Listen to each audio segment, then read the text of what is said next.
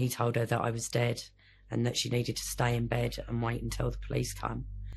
He then went and phoned the police and told them that he had killed me and that he needed to be taken away. This is a story about how a survivor of domestic violence confronted her abuser and moved on with her life through a process called restorative justice. I've been finding out what restorative justice actually is, how it's being used in the UK, and why many victims are not being offered it. Sure. I think restorative justice is obviously very appropriate for a whole range of other crimes, but in those crimes, most of the time, there's not that relationship and the ongoing potential for abuse that you have with domestic abuse.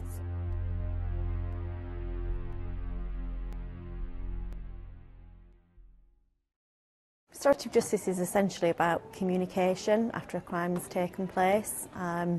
It provides an opportunity for those harmed by the offence to put across their views about what happened, the impact that it had on them, potentially ask questions to the one person that can really only answer those questions.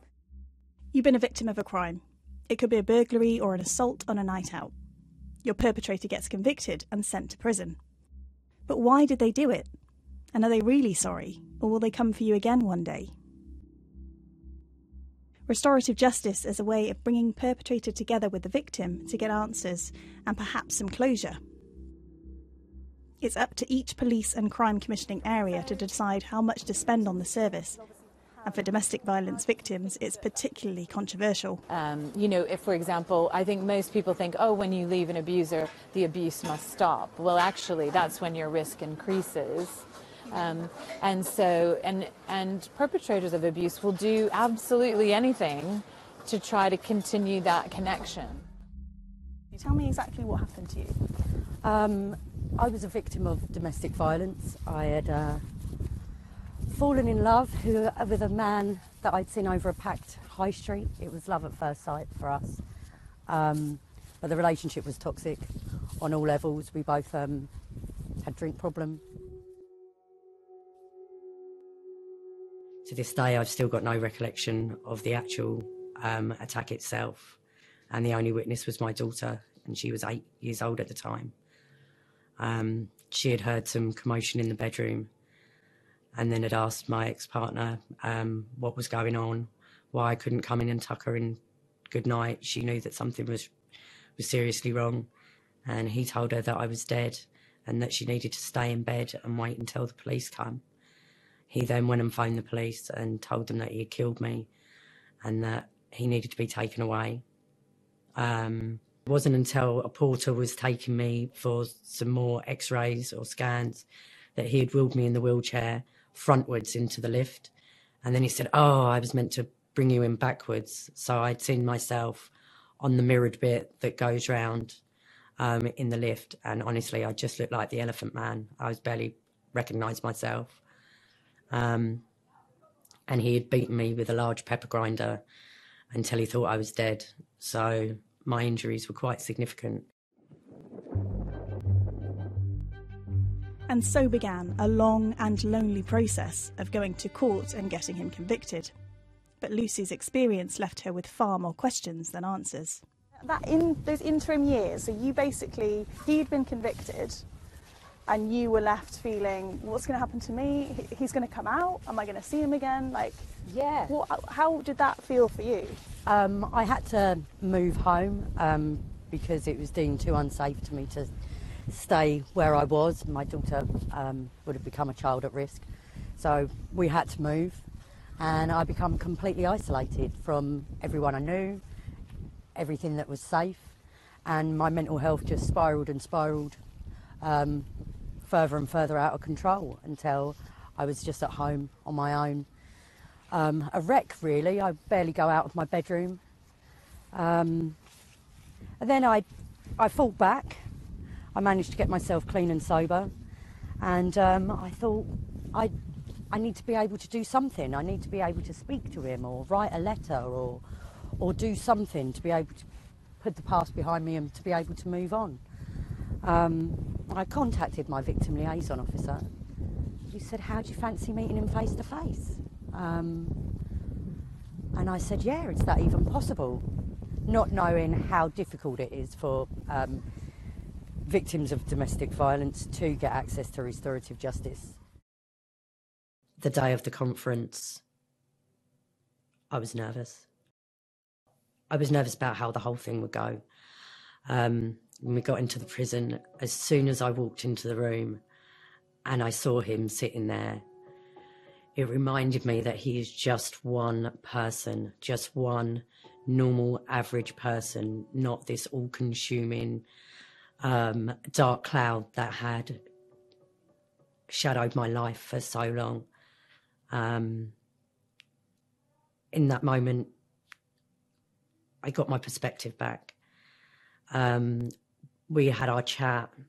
When I left the conference, it sounds cheesy, I felt like I had been reborn, that I'd got my power back, that it was honestly the first day of the rest of my life. I don't know where I would be had I not had that conference, if I'd not had that face-to-face meeting, because he has been released from prison, but I have no anxiety about that. What are your thoughts on how restorative justice could have a role in domestic violence cases? Well, I suppose my overarching view is that with a lot of caution.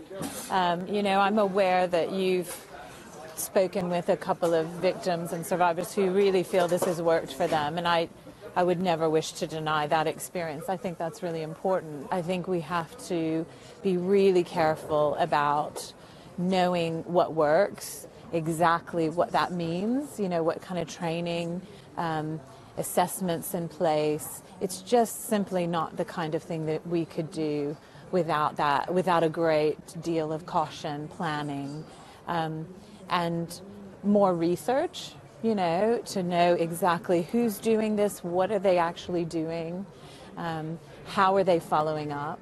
There is some evidence to show restorative justice can have a positive impact, but it's limited. A 2021 report by restorative services provider Remedy found that 94% of victims of all crime types felt their sense of safety increased after going through the process. A 2013 study from the US showed half the number of convicted domestic violence offenders were reconvicted if they'd been through the restorative justice process. A 2007 report commissioned by the UK government found that restorative justice has an 85% satisfaction rate for victims. Right. But with so little evidence focusing on the impact on domestic violence cases, some charities have major concerns. I think it's incredibly important to listen to the needs and the experiences of survivors. But equally, I think it is extremely difficult, even for the most skilled and trained professional, to really understand the motivation for the perpetrator to go into the process and to be able to keep the survivor safe during the process as well. Natasha's former partner is in prison, convicted of raping and sexually assaulting her. She is one of the vast majority of women who experience the justice system in the conventional way, with no further contact with their perpetrator. For me, I don't need closure by talking to my abuser. Again, the things that he did, I don't need answers for. They're on him. They're not on me. And I think it's very much. I think excuses can be made. Abusers frequently lie. That's what they do. They lie and they manipulate. And I think giving them the opportunity to not only manipulate their victims more and put them back at risk, but I think there's also that huge risk of professionals being manipulated by that and their judgment being skewed by false promises. Good girl. Drop it. Drop it. Drop it. Good girl. The criminal justice system tends to be very bulky, very, one size fits all when one size clearly doesn't fit all, and that's what we're struggling with. People saying on one hand it's working for some, but the idea of, I guess my worry is taking that without a huge amount of evidence and then offering that in a much larger scale. We would really want to pull back and do that with a lot more caution, more resource. We have a very under-resourced criminal justice system. I wanted to get an idea of how many of these cases were actually progressing, seeing as there were so many concerns. I asked all of the police and crime commissioning areas how many domestic violence cases had gone through the restorative justice process in the past year. Of those who responded, while none said they excluded domestic abuse cases, the numbers were very low. In West Mercia, which covers Shropshire, Telford and Wrekin and Worcestershire, they had never used restorative justice for a case of domestic abuse.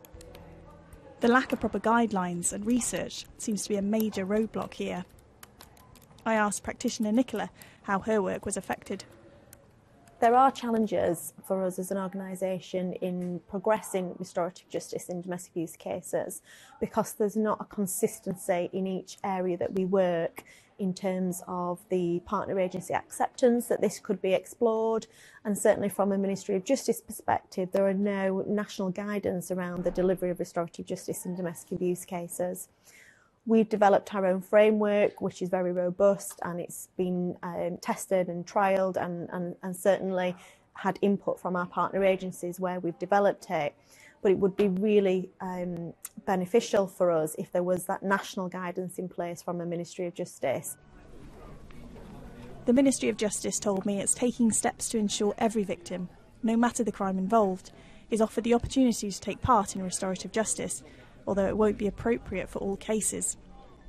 It said funding for victim and witness support services will reach £192 million a year by 2024, some of which will go to police and crime commissioners to commission local support services for victims of all crime types. We also approached the National Police Chiefs Council and the Association of Police and Crime Commissioners. They say they have begun working on developing a national strategy on restorative justice, including how that will apply to domestic violence cases. I guess when I think about the criminal justice system and domestic abuse, and I think there's so many more fundamental things that we have to prioritize. Just getting things right, end to end, making sure that victims are getting the justice that they deserve and need.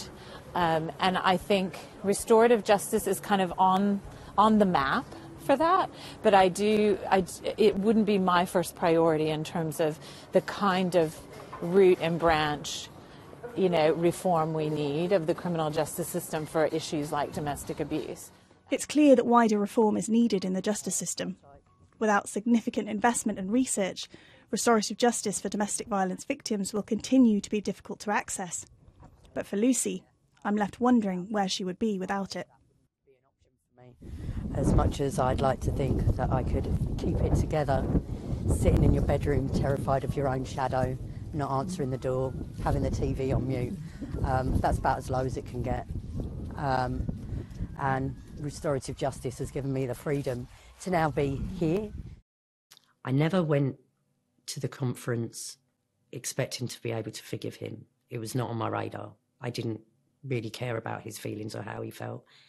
But it happened, and it just happened naturally. Naturally, I did forgive him.